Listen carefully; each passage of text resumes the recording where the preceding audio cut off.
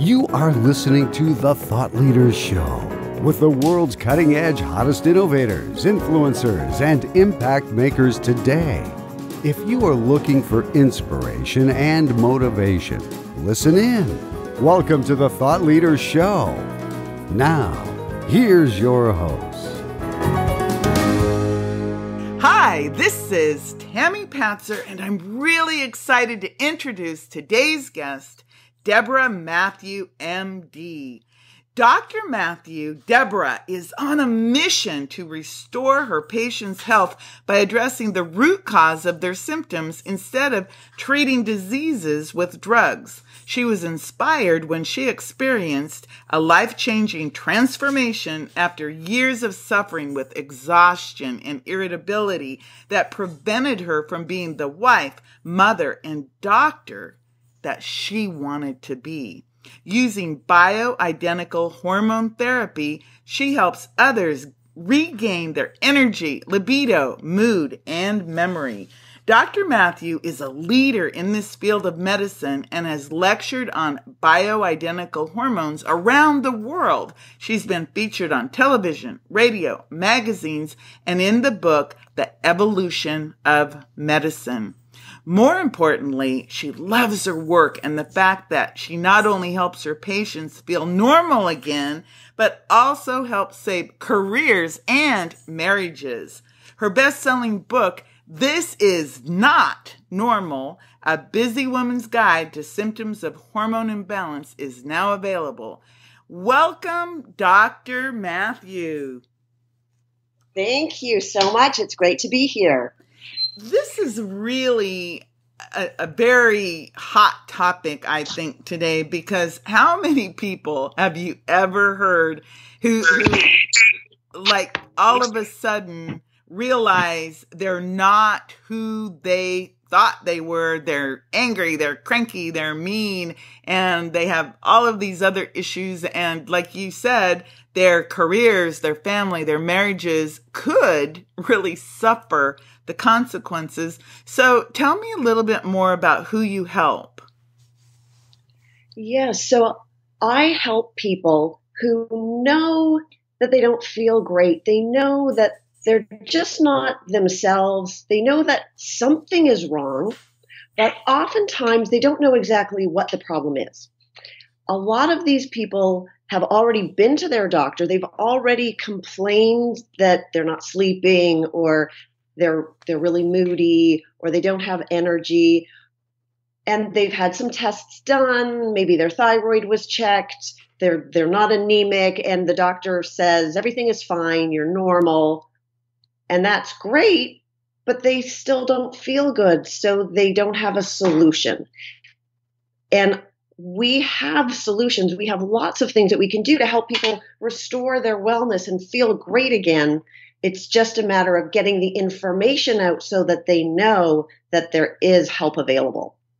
So I've had this happen to me where I've gone to the doctor and they say, oh, it's probably just, the normal signs of aging and everything. And of course, they send you away either with nothing or with a lot of questions unanswered. So when people come to you, I think you just said many of them have already been to other doctors. What would you say are the biggest issues or problems that they're having when they finally come to you? Yeah. So depending on the age of the person, we see the same sort of symptoms over and over and over again. So a lot of people are tired. They have a hard time getting out of bed in the morning. They kind of have to drag themselves out of bed, and it takes a little bit to get them going. A lot of people have a dip in energy in the afternoon, so that they kind of have that little crash and burn 2, 3, 4 in the afternoon, and they're looking for caffeine or sugar or something just to get them through to supper. And then ironically, some of those same people get a second wind late at night. So now 10, 11 o'clock, their brain is going and they're getting stuff done, but then they have a hard time falling asleep. And then another really common one is that they're just not able to sleep soundly through the night. They're waking up, they're tossing and turning. And so, of course, then when they wake up in the morning, they don't feel refreshed. So those are really common things that we see. Other really common ones are mood symptoms. So whether it's feeling more anxious or sort of depressed, just kind of flat, unmotivated, just not really looking forward to all the things that they used to really enjoy. And often we feel more negative, critical, impatient, easily frustrated, just irritable, cranky, moody. And we know sometimes that we're not really quite as nice as we typically are, but we just can't help it because we just feel so darn irritated. Bloating and stomach symptoms are another really common thing that people complain about, whether it's constipation or loose stools or just that bloated, indigestion, heartburn, just kind of not right. And that really makes you feel uncomfortable when your stomach doesn't feel good. A lot of people complain about inability to lose weight and lack of sex drive as well, that they've just lost interest and they're just not enjoying it anymore. So it kind of sounds just like the blahs, and it's funny because we're all bombarded with the magazines on the newsstand where every week there's a different cure for all those symptoms that you just described.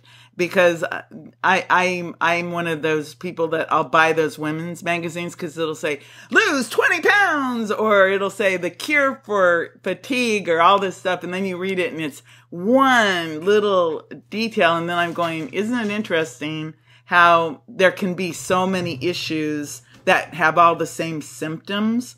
And I imagine you get a lot of people are going, look, I've tried everything. So what is it that you bring to the table that is so different than, say, the average doctor out there that only gives you, you walk in and you've been waiting for 2.5 hours and they see you for 5 minutes? What makes you a little different?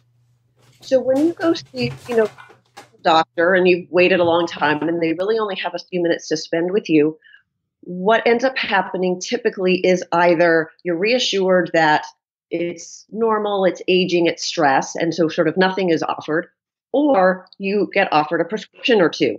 So you might be offered birth control pills if it changes with your menstrual cycle. You might be offered a sleeping pill or an antidepressant. And the problem is that these prescriptions are kind of trying to put a Band-Aid on your symptoms, but they're not really getting to the root of what was causing the problem and fixing that.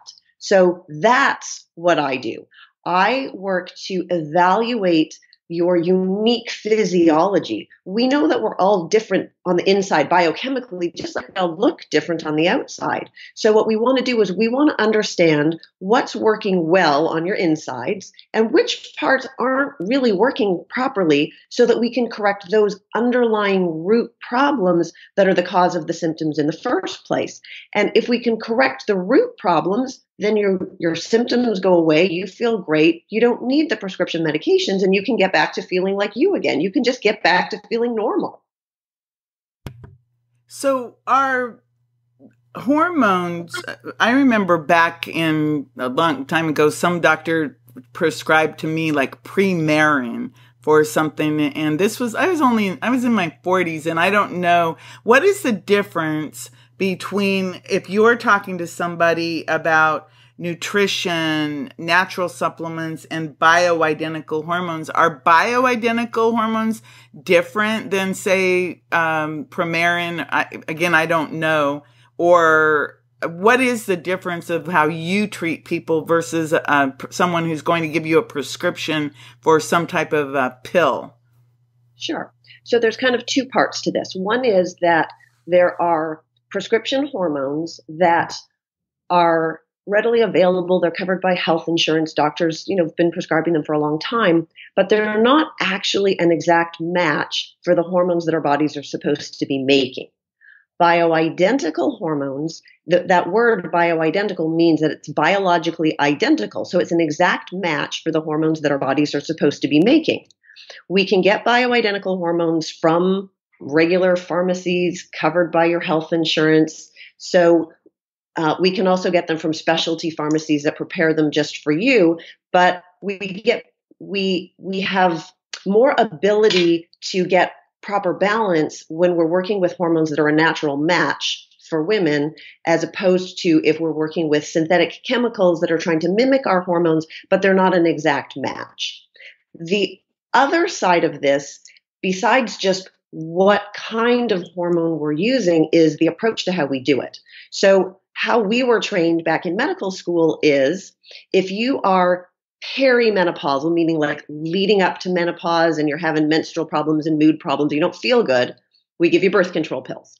If you are postmenopausal, then we give you Premarin, typically, which is the pill that it's derived from the urine of horses, and so it's natural in the sense that it comes from nature, but the kinds of estrogens that are in the pill aren't all natural to a woman's body. So we give you a prescription just because you're menopausal, but we're not really looking at what your natural hormone balance is. So not every woman who goes through menopause needs estrogen. Maybe what you really need is testosterone, or maybe there are other hormones that are out of balance. So this approach, we call this functional medicine, where we're looking at how your body is functioning. What we would start with is a comprehensive evaluation of what's going on. We would look at what your hormone levels are to determine which ones are out of balance, and then we know which ones we need to address, and then we would address them with the natural form of the hormones, the bioidentical form of the hormones, so that we can just get you back to being balanced and back to feeling like yourself again. Wow. So functional medicine, and for many people listening, they may not have heard of functional medicine, because I know for me personally, until a few weeks ago when I met you, when we were both speaking at the Harvard Faculty Club, that I didn't even know what functional medicine was. And so can you give a little definition, repeat that a little bit, just so that people can understand the difference between functional medicine and traditional Western medicine? Sure. So functional medicine is kind of common sense. Is what we're trying to do is we're trying to understand what the root cause of the symptom is, and then we want to resolve the root cause of the symptom so that the symptom goes away. And so we're constantly asking the question, why? In medical school, the way that we are trained to do it is more that we're asking the question, what? So somebody comes in and they're having whatever symptoms, and so we want to make a diagnosis. So the diagnosis might be anxiety or insomnia or constipation, but we're not really asking the question why. Our next question is simply, what is the best prescription for this? And we open up our little book and we look at our list of drugs that we could pick from. And so if it's insomnia, we prescribe a sleeping pill. And if it's, constipation, we prescribe a stool softener. But we're not really thinking about the underlying cause of the symptom in the first place. So functional medicine is root cause resolution. We are looking for the underlying reasons that are causing your symptoms and helping to restore wellness so that you can get back to feeling like you again, without the prescription medications in most cases. So what are some of the reasons that when, let's say people find you, but what are the issues that somebody might not do this type of medical alternative to going to a traditional doctor? Is functional medicine covered by insurance, or is it considered out there? It sounds really logical to me, because to go like, well, let's find out the root cause of why you're feeling like this and fix the cause, not just mask the symptoms, which, like you said, I think a lot of times that's what doctors do. And you talked about having different lab work or blood work. So can you kind of describe maybe what the process might be, and what somebody might expect to, and how long even it might take to figure all this stuff out? Sure.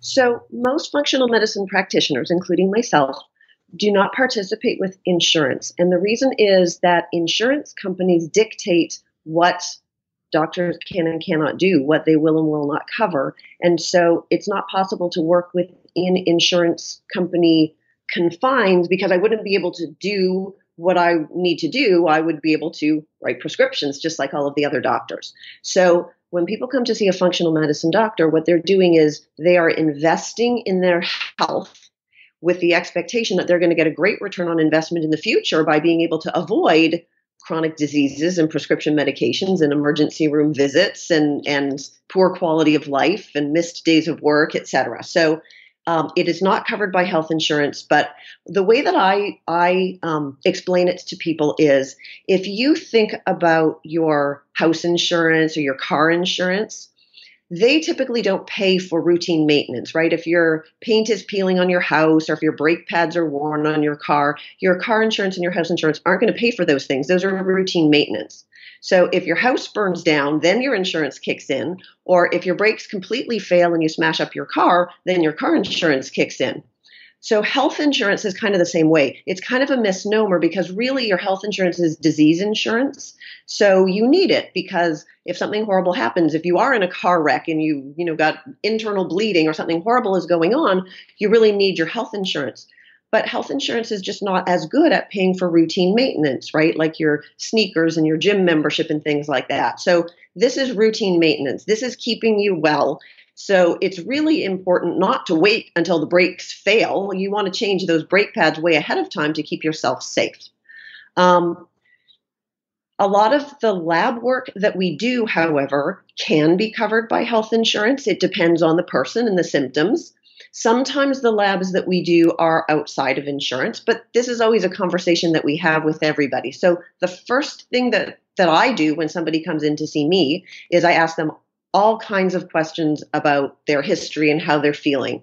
And even before they come in the door, we have them fill out a whole big long questionnaire, paperwork, so that I already have a pretty good idea of what's going on so that when I start asking my questions, I've got the big picture and now I can fill in all the little gaps and all the details. So I want to know as much as possible so that I can determine how I think I can help that person, but also I want to be able to help that person understand what I think is going wrong. What are the kinds of things that I think are causing their symptoms and what can be done about it? So then we can have a conversation about what do they need to expect in terms of their financial investment? How soon do I think they're going to feel better? And, what kinds of results I think we're going to be able to get for them so that they know going in exactly what to expect and they can determine if this seems to be the right fit for them. So do you find that very many people, when you talk about hormone replacement or bioidentical hormone replacement, do you find that a lot of people have preconceived notions about what that means? Yeah, so hormones, unfortunately, got a bad name. When I was in medical school, what we were trained is that all women who go through menopause should go on hormone replacement for their own good because it was going to protect their heart and their brain and their bones. And then we did a great big study that tried to prove that hormone replacement was going to protect women. And in fact, what we found out is that for some women, there was an increase in the risk for breast cancer and that we weren't protecting them from heart attacks the way we thought. And so overnight, hormone replacement went from everybody should be on it for their own good to something that was dangerous that should be avoided at all costs. And that study came out in 2001. It was called the Women's Health Initiative Study. It made a ton of media, but we've had over 15 years now to go back and really understand the study and the research. And what we saw was that the women in the study who were given just Premarin, which is the one that you had, these were women who had a hysterectomy. They were given Premarin. Those women did not have an increase in the risk for breast cancer. And they, in fact, had a trend towards a reduction in plaque in their blood vessels. And the women who were better at remembering to take their pill every day had the least amount of plaque compared with the ones that sometimes forgot their pills. There was a second group of women in the study who still had their uterus. And those women were given the Premarin, and they were given, in the same pill, another drug that was trying to copy progesterone. So estrogen and progesterone are the two hormones that change when we go through menopause. But instead of giving real progesterone, this was a drug that's a man-made chemical that was trying to mimic progesterone. And unfortunately, while that one works exactly the same as progesterone on the uterine lining, it doesn't work the same in the rest of the body. So progesterone typically is breast protective, but when we gave this synthetic chemical, not only was it not breast protective, but in fact, it resulted in an increase in the risk for breast cancer. So we understand that it was this specific form of hormone replacement pill that was associated with an increase in the risk for breast cancer. We've got lots of other studies that also show this same risk. But if you are given estrogen without that drug, it does not have the same risk. And if we give you estrogen with the bioidentical form of progesterone, we don't see an increase in the risk for breast cancer. So there are different forms of hormone replacement available, and which type of hormone replacement you get has different risks associated with it. So what we need a full conversation to understand for any individual person, what is their risk? What is their family history? What are their lifestyle habits? What's going on in their body? We need to understand what their risks are. We need to understand the risks of the different forms of hormone replacement that are out there. And that way we can make the best choice for that individual person. Because the hormones have tremendous benefits. And what's been in the news has been so much about the negatives, which was from that one particular pill, that we seem to have forgotten about all of the positive benefits from hormone replacement. So another thing that we know now is that if we start hormone replacement soon, right around the time of menopause, especially at least within 10 years of menopause, then we get some of the good preventive benefits of the hormones. Whereas if we start hormone replacement more than 10 years after menopause, the hormones can't go backwards and erase the health declines that have happened in the meantime. And the risks of hormone replacement seem to go up a little bit if we start it later. So in that big study that we did, the average age of the women was 70, but the average age of menopause is 52. So we were taking older women, giving them hormone replacement, expecting to prevent heart disease and things like that. And we found out that wasn't really the best way to do it. It didn't really work that way. But we know so much more now than we did then. And now we can do a much better job. We can measure the hormones and make sure that we're only replacing the hormones that a woman needs. We can use bioidentical hormones, which is an exact match for what a woman's body would be making. When they are bioidentical, that means we can measure your hormone levels to make sure that we're giving you an appropriate dose and not over or under dosing. And we couldn't measure when we were using the synthetic hormones because there's just no lab test for those chemicals in our system. And then we can also be very careful to watch for side effects, because before we just used a one-size-fits-all approach. We just gave everybody the same pill. For some women, it worked great. Some women, it didn't really help them. And some women, they had all kinds of side effects. But now we're really careful about watching. You should just feel normal. You shouldn't have side effects. If you're having side effects, it means it's the wrong dose for you, and we need to change something. So we have all kinds of things that we can do now to do a much better job for women than the way that we were doing it before. Wow. I'm listening to this and I'm just thinking about how the way you just explained it and functional medicine and how you work with a person as an individual, because I think it's really important that everyone understand that the reality of life is we each have to take responsibility for our own health and our wellness. And it's really good to know that just listening to how things have changed since that study was done and how you look at each individual person, measure and find out what's best for them, and then follow that person so that they can feel normal again. And being normal, obviously, that would be different for every person because, all kinds of factors, like even where we live, because I live in a very hot climate. So me feeling normal in Florida is a different feeling than when I'm in Oregon. I mean, it can be that type of things that affect us. So I really am enjoying all of this information. So you recently wrote a best-selling book. It's called This Is Not Normal. A Busy Woman's Guide to the Symptoms of Hormone Imbalance. What is covered in that book?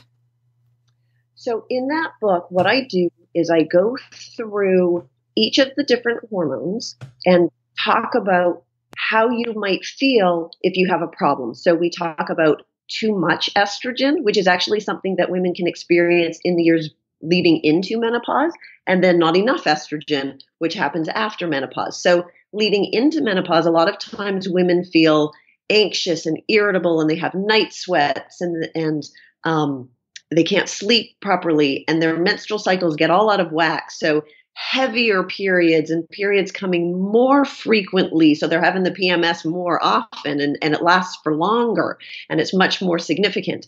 And then after menopause, women can feel much more fatigued. They still may not be sleeping well. They can feel kind of flat mood, sort of a little depressed. And one of the things, and of course, the hot flashes and vaginal dryness, so that intercourse becomes very uncomfortable sometimes, and they lose interest. And one of the most prominent things that I think women experience when their estrogen levels drop is that their brain just doesn't work properly anymore, because estrogen is so important for brain function, for energy, for sleep, for mood, for memory. And so they're just not thinking straight. It affects their relationships in their families. It affects their ability to do their job at work. I mean, you have to be on the ball and remember what's going on if you're going to be successful at work. So that's one of the most distressing things, because, of course, if your memory is not working, the first thing we think is, oh my goodness, I think I'm getting Alzheimer's, right? And it probably is not Alzheimer's. And it is correctable if we can restore hormonal balance. So we talk about estrogen and the different symptoms, and there's quizzes that you can take to see, whether it seems like it would be an issue for you. We also talk about progesterone, which is the one that is commonly an issue for women premenopausally. And this can be a problem in teenagers. It can be a problem in women of any age who are under a lot of stress. It causes PMS. It causes menstrual irregularities, heavy periods, anxiety, insomnia, all kinds of things. We also talk about testosterone, because testosterone, we normally think of that as the male hormone, but women have testosterone too, and we need it. It gives us confidence and motivation and self-esteem and assertiveness. It keeps our muscles and our bones strong. It works with estrogen to preserve our memory. And then, of course, it's important for everything to do with sex, interest, vaginal lubrication, ability to become aroused. Another hormone to talk about is thyroid. And this is one of the most common things that I hear people when they walk in the door. The most common thing I hear when somebody walks in the door is, I just don't feel like myself and I just want to feel normal again. But the second most common thing that I hear people say is, I was sure that there had to be something wrong with my thyroid, but my doctor tested it and it was normal. So there are a ton of symptoms that are associated with thyroid problems. And oftentimes our routine standard screening lab tests miss some subtle thyroid problems. And if we do a more comprehensive evaluation, we can pick this up and we can correct it. So some of the common symptoms of low thyroid function are fatigue, gaining weight or really struggling to be able to lose weight, constipation, dry skin, hair falling out, depression or anxiety or irritability, decreased libido, bloating, constipation, feeling cold, losing the outer third of your eyebrows. There's all kinds of symptoms. And you can see a lot of these symptoms overlap. So sometimes it's hard to pinpoint exactly which hormone it is. So in the book, there's all the quizzes that you can take to help figure it out. And one more really important hormone that is the most common hormone where I find a problem is the one that most people have no idea that they should even be thinking about, and the one that doctors don't measure, and that's cortisol. So cortisol is your stress hormone. And when you're under stress, it's supposed to go up to help you cope with stress. But if you've had chronic stress, which, most of us have some chronic stress, cortisol levels can go too high. And when cortisol is too high, it makes you gain weight. It pushes you to diabetes and dementia and osteoporosis and depression and anxiety and high blood pressure and insomnia and all kinds of horrible things. In a nutshell, high cortisol ages you prematurely. And then what's even worse is cortisol levels can fall inappropriately. So now you don't have enough cortisol to help you cope with stress. And that's when you feel exhausted and overwhelmed, and every little thing feels like such a big stressful thing, even if it's really not such a big deal. So it becomes so much harder to cope with stress. And we see a really typical pattern here, which is that it just gets really hard to get out of bed in the morning. And the reason is that cortisol fluctuates over a 24-hour period of time. So it's supposed to rise in the early hours of the morning, and cortisol is like long-acting adrenaline. So it's like you get this little tiny adrenaline rush in the morning. So your eyes pop open and you leap out of bed ready to start your day. But if your cortisol levels aren't really going up very much in the morning, then you press snooze a bunch of times. You drag yourself out of bed and over to the coffee pot, because caffeine raises our cortisol levels in our brain a little bit so that our brain can wake up and we can function a little bit better. And then another common thing that happens is mid-afternoon, we get that slump. And so people with adrenal problems get a really significant slump, like they really just love to go lie down and have a quick nap. And then ironically, there's oftentimes that second wind late in the evening. Now they can't fall asleep and they don't sleep well through the night. So cortisol is the most common one that I find a problem with.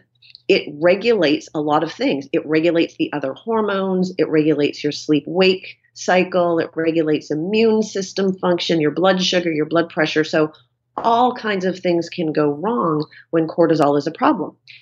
And we don't have a drug to fix this.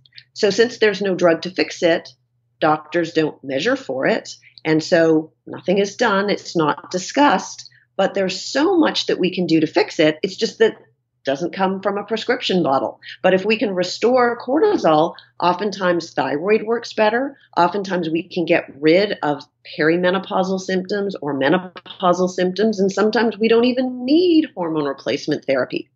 And the younger a woman is, so if I have somebody coming in, for example, who's 25 and she's having all kinds of PMS and menstrual problems, et cetera, it's that much more likely that there's an underlying problem causing those menstrual issues, and cortisol is often part of that equation.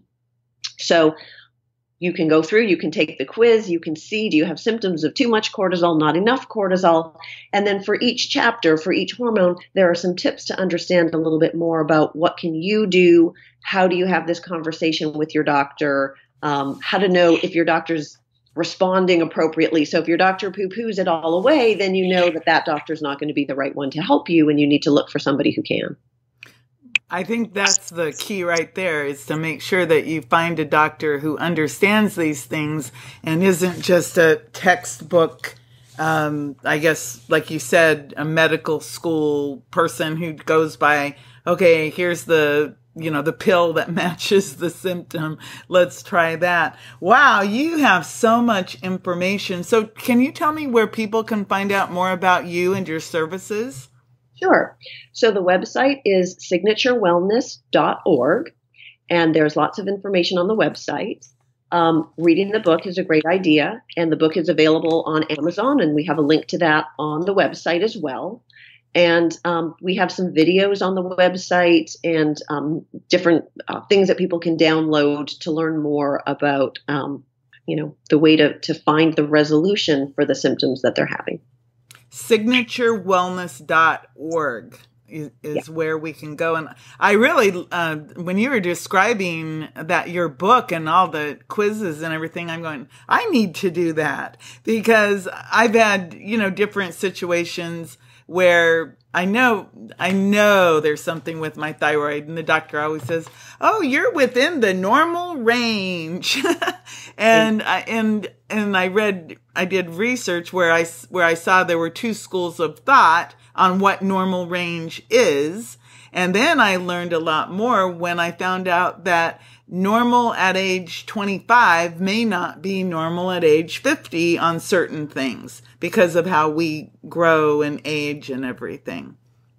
And there are lots of other reasons too. So for example, if you have a problem with cortisol, cortisol regulates thyroid. So your thyroid gland can be doing a perfectly good job, but if there's a problem with your cortisol, then your cells can't use the thyroid hormone properly. And so your thyroid lab tests look okay, but you don't feel okay. Or if you are in perimenopause and you are what we call estrogen dominant, meaning that your estrogen levels are still okay, but your progesterone has started to drop. This is really, really common. When you are estrogen dominant, then your thyroid hormone can't work as well. And if we can correct that, the thyroid hormone can work better. There's all kinds of examples. And, one more thing I'd like to say is that a prescription isn't really the full solution, even when it's a prescription for bioidentical hormones. What we really want to do is take a holistic approach to every person. So we want to consider hormonal balance, which is what we've been talking about today. We also want to consider nutritional status, because you need the right nutrients to make your hormones and to generate energy in your cells, etc. You need to have proper gut function, because if you have things like hidden food sensitivities, or if you don't have enough of the good, healthy probiotic bacteria in your gut, you can't digest and absorb your nutrients properly. And in fact, these underlying things are sometimes the cause of hormonal problems. And environmental toxins are a huge problem. We're exposed to so many thousands of chemicals every day, and a lot of them are endocrine disruptors, which means that they are causing problems with your hormones. And so, and your lifestyle habits are important. So I can help people balance their hormones, and I can recommend vitamins and things like that. But if they're eating fast food 3 times a day, or smoking a pack of cigarettes a day, or things like that, there's only so much that I can do. So part of this also has to do with having good lifestyle. And the flip side of that is I see people who are yoga instructors, and they eat nothing that's not organic, and they have great lifestyle habits, but sometimes that's not enough to compensate for some of the other factors that are going on. So what we really need is we need a holistic approach where we are looking at all of these different factors in order to really restore wellness and get people feeling optimally healthy and really, the quality of life that they deserve. Well, thank you, Doctor. It is really exciting to know that there are doctors out there who will actually, number one, talk to you and evaluate your symptoms, and then take a look at these different things that the average person doesn't know enough to ask. I think that's one of the keys, is finding someone, a physician or a doctor, who can actually work with you and who ask the questions, the should ask questions, or answer the should ask questions that the average person, they don't know to ask. Like, how many people would know to say, oh, by the way, doctor, I'm really stressed out. Do you think that maybe we should check my cortisol levels? And unless the doctor knows all of these things, I wouldn't know to ask about, well, you know what, I think my thyroid's off, but I wouldn't know to say, well, do you think it could be affected because I'm under a lot of stress too? And that, because the average person just isn't educated in that way, and we have to find people to help. So thank you so much. So signaturewellness.org, you can go there, connect with Dr. Deborah Matthew. And doctor, can people, you can work with people all over the world because of technology now. Is that accurate? We can. However, if someone needs a prescription for bioidentical hormones, then we do have to see them in person in order to be able to write a prescription. But what we can do is help them find somebody in their area that could help them out. Okay, great. Well, that's great. You're let's say a font of information. So thank you so much. Again, doctor, I really appreciate all the time you spent with me today. Well, thank you so much for having me. I really am passionate about getting this information out to women. This is Tammy Patzer. Go make it a beautiful day. You've been listening to the Thought Leaders Show. To get all past shows and to get all future shows, go to thoughtleadersshow.com.